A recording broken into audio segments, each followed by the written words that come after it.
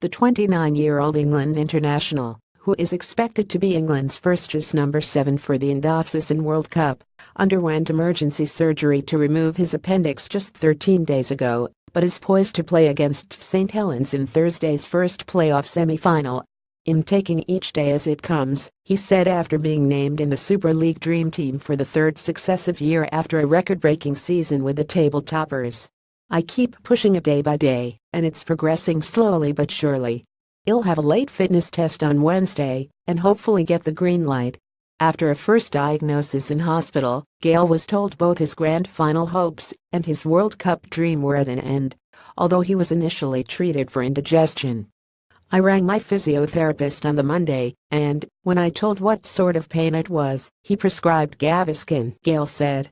"He won't thank me for that. The pain was pretty tough, and it got gradually worse.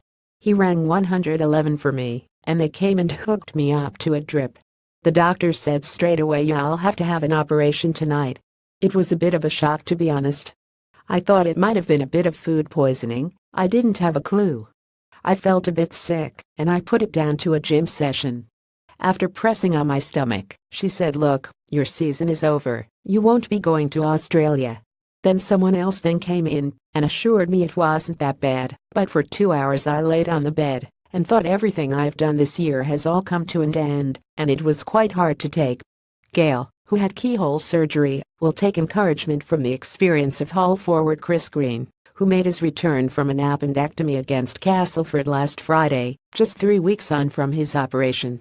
The Cosboys sure are popular here at the Dream Team launch, now catching up with the media. pic.twitter.com/5WZ59XT, Castleford Tigers at CTRLFC September 25, 2017. The doctor said 3 weeks, but we in rugby league we tend not to listen to doctors, Gale added. "It all went well, and I'm feeling fit and healthy again. It will be 2 weeks and 2 days, which is a bit sooner than Chris Green, but we're all different individuals. It's not set in stone." Castleford coach Daryl Powell intends to include Gale in the 19-man squad he names on Tuesday, but will not make a final decision for another 24 hours. "Has had a run today," Powell said. "He hasn't had any contact, so I'll wait until Wednesday and make a decision after seeing how he comes through the final session. He'll be close, I think." St Helens coach Justin Holbrook, who says Johnny Lomax will be fit to return to standoff after missing the win at Salford Red Devils with a slight calf strain, expects Gale to play.